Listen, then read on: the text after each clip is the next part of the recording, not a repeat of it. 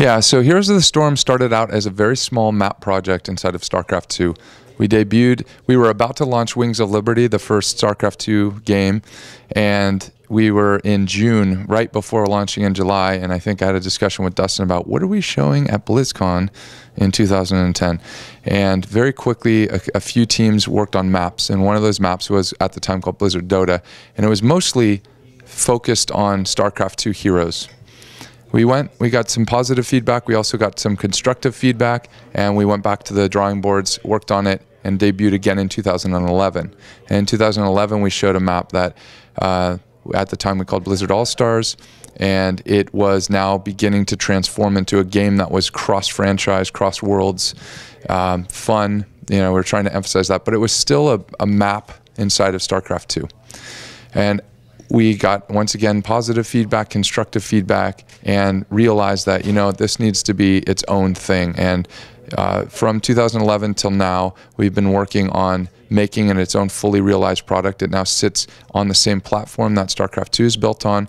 It's its own product, though. It has its own business model, technology, these things built up to be what Heroes of the Storm is going to be. Along with those changes, we further went into emphasizing the crossing of worlds and renamed it in honor of that. We feel like the Heroes name emphasizes Blizzard Heroes, which is what we really wanted out of it, and that's where it is today. That's what we're showing today at BlizzCon.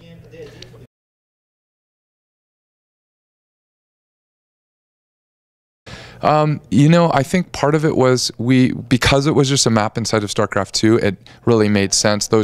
We had Raynor and we had Kerrigan and we had these different heroes already, so it made it easy to do, and it felt right at the time, but it did keep our thinking a little more limited. We really broke out of that mold at the 2011 time, but even then, if you look at the art, the style, how much we embraced it, I was really clicking Blizzard over into thinking, and our team into thinking, this isn't just going to be a small little thing, this is going to be a big, we're really going to push this. It's a product, it is its own fully realized product, and I think that's it. It wasn't late as much as it was embracing that that we want this to be a big thing. We want it to be bigger than, it's not an afterthought, it's its own fully realized product. So.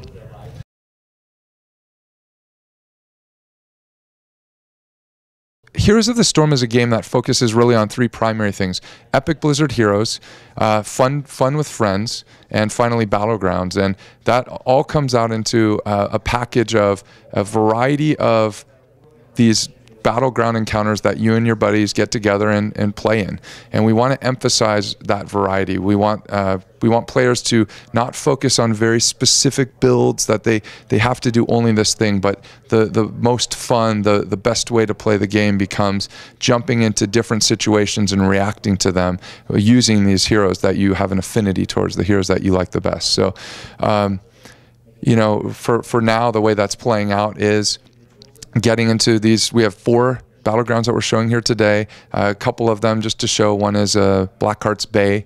It focuses on Captain Blackheart. He's a ghost pirate, and his band wants these doubloons, these coins, while pushing on enemy fortifications. Both teams are trying to push on each other's enemy fortifications.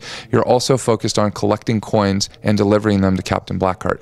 And it creates this very different type of gameplay where by getting these coins to Captain Blackheart, he will turn the cannons of his ghost ship on the enemy fortifications, and it's a very big deal. It does a lot of damage, and it allows you to push on the enemy fortifications much better.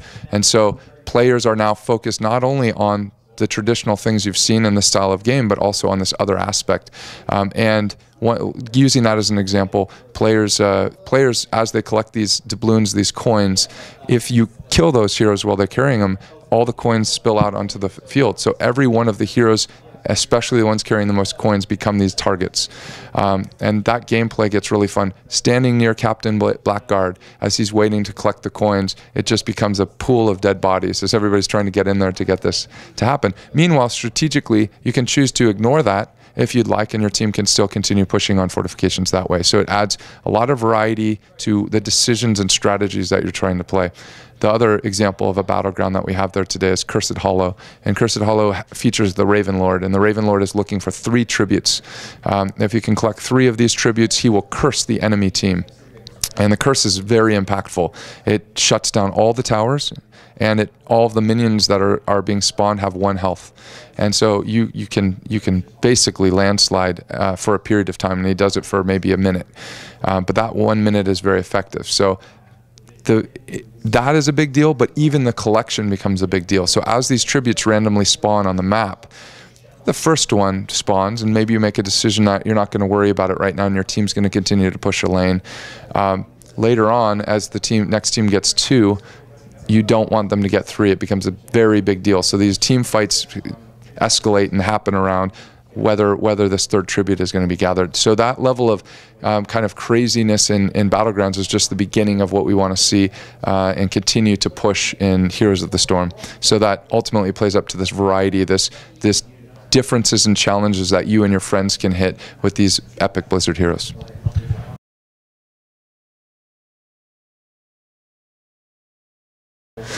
So as far as how many heroes and how many maps we're trying to have at launch, we aren't targeting a particular number. We're showing 18 heroes here today and 4 battlegrounds. I think this is very much not a commitment at all, as much as a guess.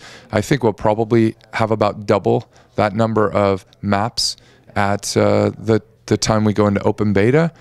But the point is to continue to deliver variety in the game across time. So it's not about a specific target number. And then as far as heroes go, we're not trying, once again, to hit a specific number. I think these are big deal heroes. We want them to feel like they capture the essence of their roots. You know, Arthas feels like Arthas, and that it's a big deal when these heroes come online. So for us, I think a less is more approach. We don't even have a number, but we have at least another 10 back at home that we're actively playing with, and I'm sure we'll be adding a few more over time before we get into open beta.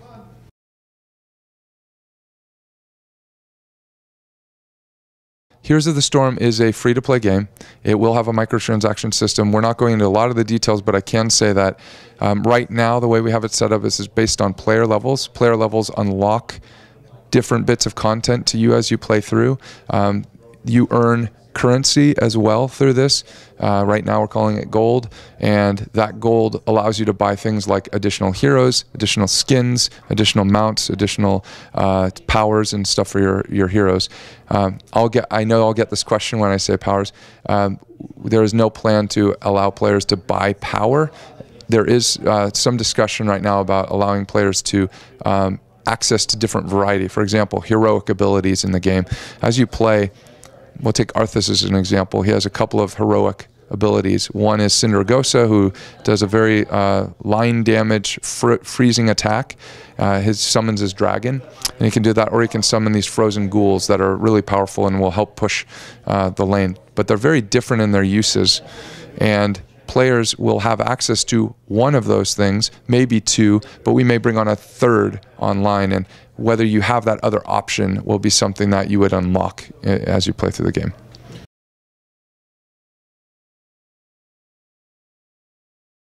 Yeah, I definitely get this question a lot about what about the other players in the market, the other games in the market, and we're really trying not to focus on that. I mean, Blizzard has always moved into a space that's been arguably crowded. We've just done this with Hearthstone as an example. Hearthstone is a card game. The card game market is a pretty crowded market. There's a lot of, especially when you talk about mobile, there's a lot of digital card games already out there. How can we move into that market and be okay? We don't even look at that. I think our focus is on what's the card game we want to play. What is the Blizzard's version of a card game that we're having fun playing? That's exactly the same thing with Heroes of the Storm. We are trying to make the game we want to play. A lot of the elements came through games we've made in the past, and we want to bring sort of our spin on it and not feel like we have to be beholden to a genre as much as making a game that we really have a fun time playing.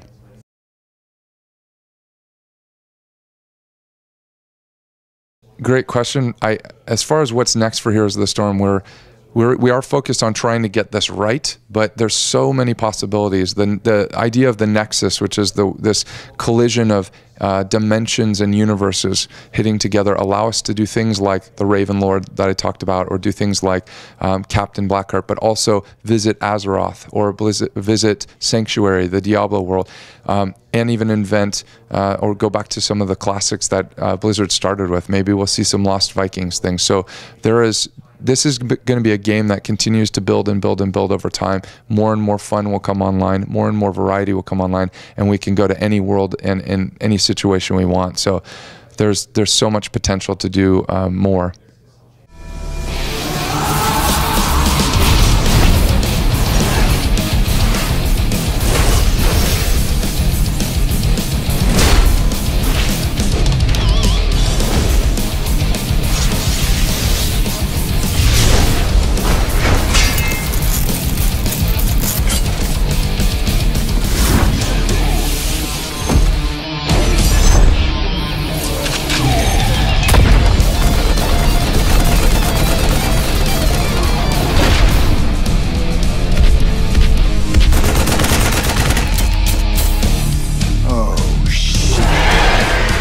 Nuclear launch detected.